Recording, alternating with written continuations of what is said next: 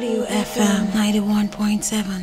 It's Women Radio WFM 91.7. Welcome to Her Voice. I am Bukola Balogun. And on Her Voice, we're going to be looking at Agenda 2023, breaking the circle of female exclusion, rather. And Her Voice is a deliberate program that condemns all forms of violence and discrimination against women and girls. Her Voice is an initiative of Women Radio 91.7 in partnership with Action Aid Nigeria, supported by Global Affairs Canada. And this morning, I have with me I have two guests who I'm going to be talking to right now. But I'm going to be having over the phone right now with me is I have with me right now Ogwadima Ijeoma Joy. She is the founder, executive director, WPBI. Thank you very much for joining us this morning. Good morning. Good morning. Thank you very much. It's good to have you with us this morning. But yes, going into the introduction of the conversation, women around the world face especially high hurdles of participating in politics and being included in governance. But political transition are a moment of breaking patterns of exclusion. At the same time, political transition do not automatically facilitate greater gender equality in politics. They also can lead to women's renewed marginalization. And understanding why and how parties integrate or exclude women is crucial for preventing patriarchy and low representation in 2023. And just like I stated earlier, we're going to be looking at Agenda 2023, breaking the circle of female exclusion. But right now, I'm coming to you, Joy. I would just like to know your own perspective about women inclusion in politics in Nigeria presently, and looking at it from the 2023 election coming up. Okay, thank you very much for the opportunity. You know, whenever they call me to speak about women and the participation in politics, it gives me joy, because if you see what is happening in the country, you see that a lot of women, it's as if women are being marginalized. Women are not really participating in politics the way it should be, and it's as if that there is a boundary that women cannot cross to this extent. I was on air the other time last week. So someone called and said that a woman is not supposed to be a governor. That if a woman become a governor, then what would they be calling the husband? And if a woman becomes the president, what would they be calling the husband? I was like, what kind of conversation is this? So what of other countries that are women are president, and those countries are doing very well? I'm telling you that women participation in politics in Nigeria is not really fair. It's as if that there are positions that women are not supposed to get. That if women get to this age, is not workable. Or once even if you hardly see deputy governors, women becoming deputy governors, because they believe that how can a woman get to this extent? So I will say that women participation in politics in Nigeria is not, women inclusion in politics is very, very important in Nigeria, which we need to make sure that we work towards that. And the way we are training women, making out that women are really coming out to, training them, giving them the orientation by 2023, that a lot of women will be able to come out to say they want to vie for some posts, and they will be able to get that. And I know that the way we are going, as time goes on, if we get the support, we'll be able to get there by 2023. All right. Thank you very much for that. But then I would actually like us to look at, rules and party structures when it has to do with promoting women participation in politics. So I would like to get your own opinion. Do you think that there have been laws and structures that are in place in political parties? Are they friendly enough for women inclusion in politics? I don't think it's friendly, because if it is friendly, a lot of women will be coming out. I had a conversation with some of the party members. Let me not call names. So they told me in their party that they always give women nomination. That nomination form is free according to them. That nomination form is free. That which one is free. So that is not their fault that women are not coming out to vie for any electoral position. I said, no, you said that you are giving women all these things. So when I asked them, okay, fine, you are giving them all these free things. So why is it that women don't really come out to participate or vie for any post if this thing now that you said is really available for them? So is this something that you are going to give someone? You give somebody this post, they take this thing, and also wait the person at the back to bite the person. Because this is what I see. It's not fair, because if it is fair, you will not tell me, for instance, now that I am called to come and contest for House of Assembly or whatever in my state. Then I go there, they say, okay, take this position, go and take the form, go and vie for it. And a lot of people will also be trying to pull me down from there. So you can't see that it's not really fair. It's supposed to be that let us go and purchase this thing, then give us the support that we need. So it's not by telling us that women they are giving them nomination fee, a nomination form for fee. Yet, which backing are they getting from that? So it's not fair. It's not fair at all. And something needs to be done concerning that. At times, as we are discussing, I also share my ideas with you. All right. Thank you very much. Thank you so much for that. I would like to get your contribution on the program this morning on Her Voice. 07000 917 917 is a studio line to call to be a part of Her Voice. You can send us a WhatsApp or a text message on 070 317 565 37 070 07000 917 917 and send us a WhatsApp or a text message to 070 317 56537. And this morning, we have been discussing on Agenda 2023, breaking the cycle of female exclusion. And I still have with me Agwadima Ijeoma Joy. She is the founder of she's the founder and executive director of Women Empowerment, Education and Peace Building Initiative.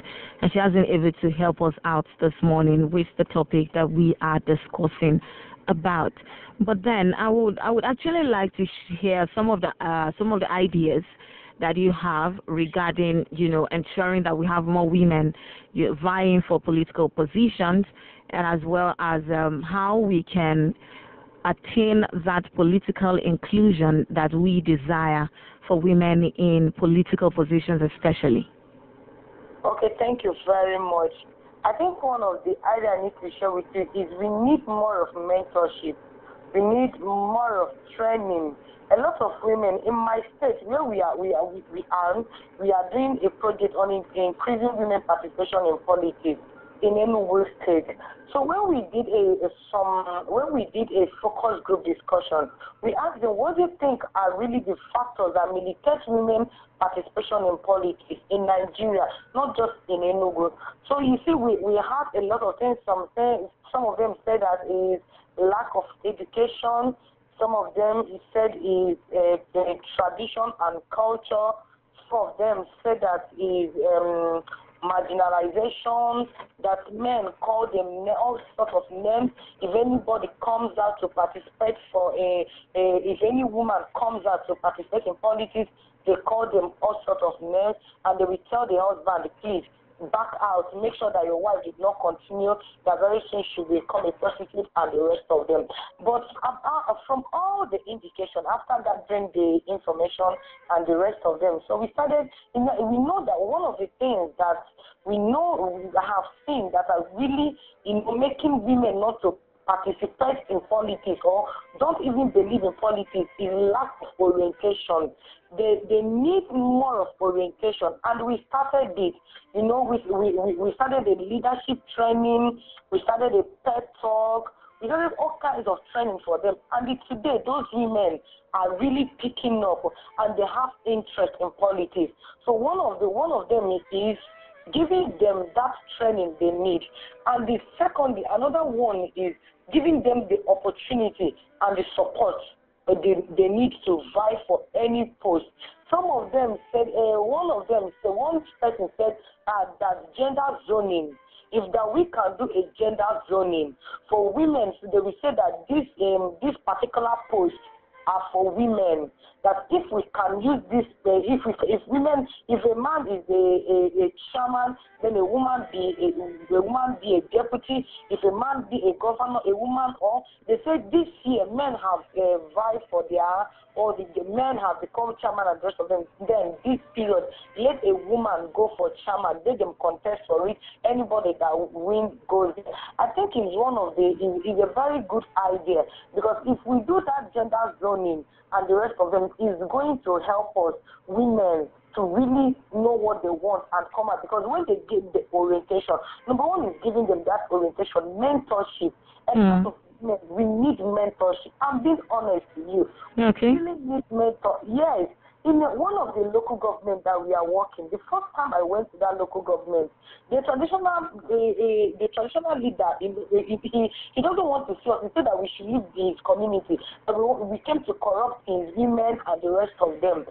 It was like a talk. It was like a war. He said that I will call my people. If we should leave here, he wants to come and corrupt our women and the rest of them.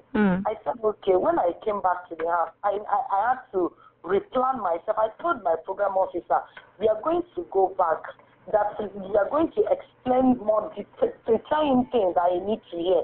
My program officer was like, how do we do this? And I said, let's go first.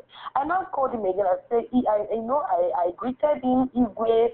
He said, my daughter, how are you? He said, I want to come and see you again. He said, if it is because of politics that I don't want, that you people want to corrupt our women. I said, no, guys, I'm coming for another thing. So when I came there, we started discussing. I started using Ngozi. It was Ngozi Okonjo-Iweala that I called her name. I used him as an instance. I used that as an instance. Talking to Igwe, the traditional leader, I was like, wow. And I said, Igwe, do you know that this woman is married and she's in her husband's house? He was like, are you serious? I said, yes. I now came down to Lake Dora Konyere. I said, you see that that the woman is still was in her house, that she was doing all this things, and she was married. And she said, yes, so it's true. And I said, so Igwe, how will you see it now that tomorrow your wife is one of the people, that make things matter in the society? Yes. He said, yes. He said, that will be love you.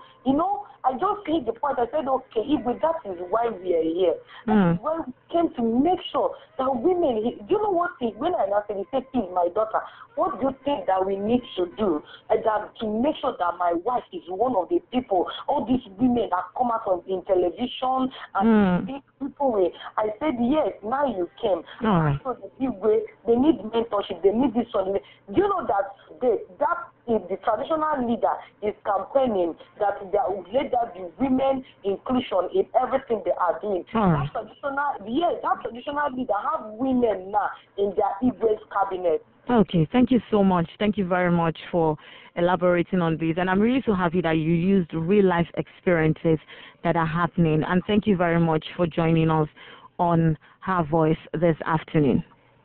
Thank you very much. It's nice to be with you. Yes, do enjoy the rest of your day. All right, bye. Yes, thank you. And yes, we just spoke to right now Ogwadima Ijeoma Joy. She is the founder and executive director, Women Empowerment Education and Peace Building Initiative, and she was able to enlighten us on some of the reasons why we have, we don't really have proper inclusion of women in politics. And she gave her an idea on how, we can have more women in political positions, which is very, very important. She made mention of a key point, which is mentoring, which is very, very important. But shortly, I'll be joined by Hannah Basi. She's the president, Young Women in Politics, Cross River Chapter. She's going to be joining us also in this conversation. And this morning, We have been discussing on Agenda 2023, Breaking the Circle of Female Exclusion. And it's Her Voice on Women Radio 91.7 that you're listening to. Let's get your own contribution. We have the 2023 election around the corner. We have more women, getting involved in. We have more women getting involved in political positions, and we have we have a number of them who are at this point, probably because of previous experiences, trying to say, "Oh no, I'm not sure. I really want to get involved in that." But then, it is very important that women are not excluded from participating in politics, and that is why we are here, and that is why we keep talking about it. And it is very important that we have women in political positions. Are you one of those people who actually thinks that women shouldn't actually be part of politics? Now, let's make some analogy. We have women who actually make up about 50% of the world's population, of Nigeria's population, rather. And you can imagine not having these people not being a part of the integral, positions in the society. Now, when we talk about politics, we have those in decision-making positions. We have those who are appointed into different positions just to make things work for the country. Now, if you now have a greater percentage of those people not included in positions that has to do with politics, how do you expect such a country to develop and have women, be heard in the society? And that is what we are trying to make sure that we achieve, making sure that women are heard in the society. I have with me right now Hannah Bassi. She's the president, Young Women in Politics, Cross River State Chapter. Good morning, Hannah. Good morning. How are you doing? I'm very well, thank you. And you?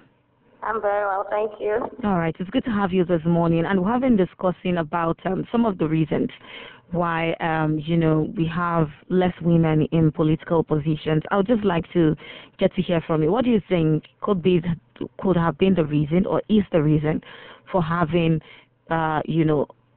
at this point, it seems we are declining in the number of women who are included in political positions. So why do you think this is? Oh, first of all, this has been like a patriarchal system where people, they just do things in the way that men are the ones that are seen to be in the hem of affairs when it comes to politics. And also, we did a program and we got to get answers and concerns from women who have run for office, and they gave their concerns in terms of the very high price to buy the form or the ticket to run for office, the price, and also the intimidation they get from men, and also sometimes they don't get support from fellow women. And yes, and also there is just this belief that maybe the woman will be good as an assistant, and maybe in the party system she's like the women's leader for the party, treasurer. She's not, really given the opportunity to handle the real office, to get the real meat. So that is one of the big problems that we have. But we are beginning to see that it is not true. Women are able to, handle positions of leadership, and they can do very well. Okay. Thank you very much for that. But then, how do you think we can begin to break, all of these barriers? How do you think you can begin to break all of these ceilings that are seeming more like, they are preventing women from thriving when it has to do with inclusion in politics? I think we have to start talking about it, advocacy, meeting INEC, meeting the political parties, and say, okay, what do you think? We should try out the new thing. Because the men have disappointed us in some ways. How about we try something new? How about we try the women and see how they can, run for office? And also one important thing is see how we can get pressure groups of fellow women to support women, because I feel that most times in the election, the grassroots women are very powerful. Like in Cross River State, we have some grassroots women groups who are very powerful, and they support the men. If we can do like a mind change, a mind reset, and tell them, how about you use this energy? Enough of the rice, the salt, the Maggi you get. How about you say, okay, today we are going to support women, and we say, okay, yes, this is our candidate, and we are going to support her. All the women come out. I'm telling you, if we come out with that force, we are going to see a change.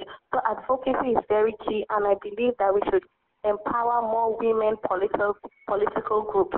It's going to help out.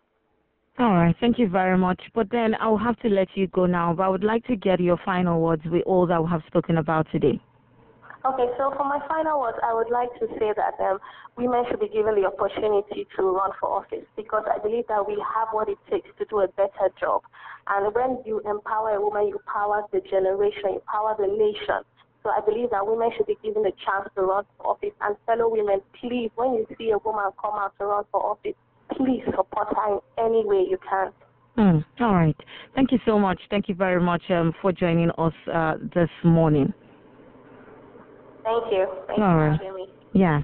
And that was Hanan Bassi. She is the president, Young Women in Politics, Cross River State chapter. But then in conclusion, it is very important that as we approach the 2023 election, we need to break the circle of female exclusion in governance of Nigeria. Women representation in the last general election in 2019 was low, and we need to have a better level representation in 2023. As women, let's think of repositioning to put the best women forward and then support her so that she can win. The time to start is definitely now. There's no other time for us to begin this than to start off now. But then I want to say thank you to the production team, Victoria Owaifo, Sarah Iniwe, Sanusi Adebanke, and Shegun Adebayo. Thank you very much for helping out with the production. And Her Voice is an initiative of Women Radio 91.7 in partnership with Action Aid Nigeria and supported by Global Affairs Canada. Until next time, definitely till I come your way, I am Bukola Balogun. Do make sure that you have a productive day.